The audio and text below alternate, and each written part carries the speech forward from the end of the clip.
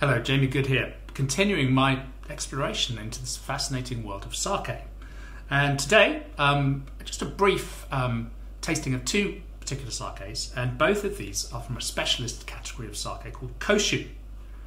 And it's also known as Jukusei-shu, which is matured sake. So this is stuff I'm learning in my WSET Level 3 guide.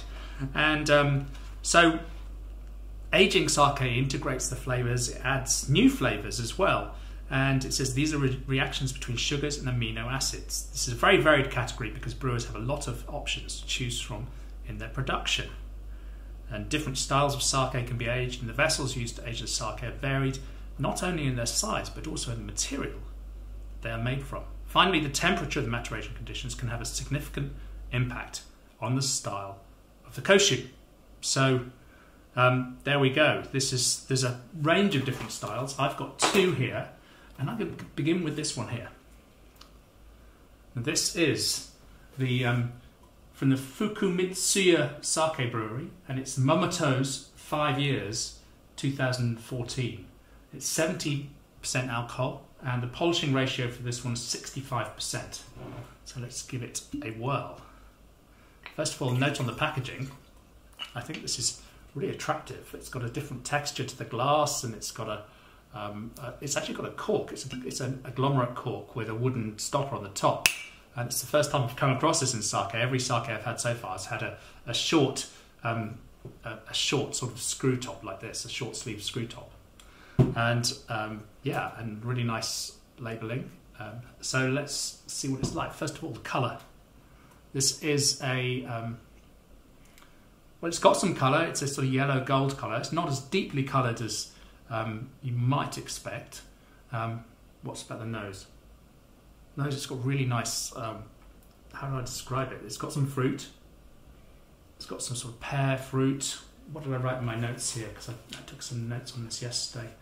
Subtle honeyed dry fruit characters. The touch of pickled vegetable. Yeah. There's that as well. And it's got a slightly creamy dairy sort of edge to it as well. I think it's really attractive.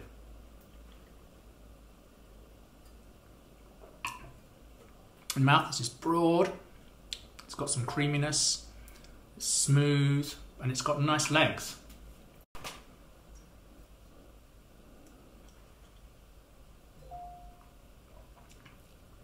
It's got a lovely texture to it. It's a bit creamy. It's a little bit salty underneath all those fruity notes. And then there's some subtle nuttiness as well. Really beguiling and quite good length.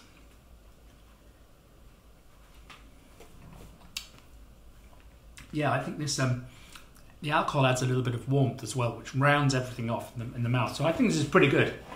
I think it's a really nice style, a gentle introduction to Koshu.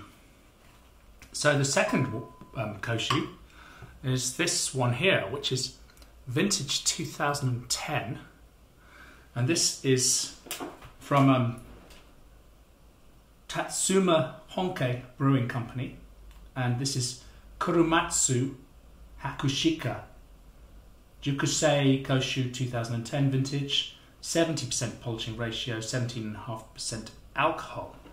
So let's see what this is like. Just by way of comparison, this is obviously 4 years older than the other one, and it's darker in colour. It's a sort of a golden colour with maybe a little bit of bronze in the mix there, but it's a full gold colour. Nose, it's got really lovely savoury nose. It's got a little bit of fenugreek and even a hint of molasses. There's a richness there. And then nuts and honey as well.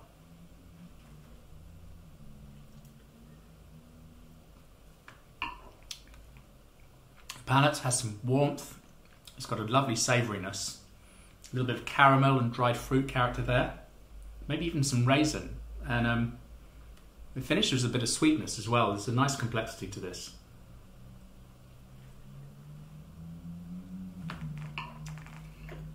Really, really interesting. Yeah, two totally different wines, but then also a category, Koshu, that's totally different from the other sakes that I've been trying so far. I think this is pretty good. I think this is very serious, this 2010. It's got a lot of complexity. So thanks for watching.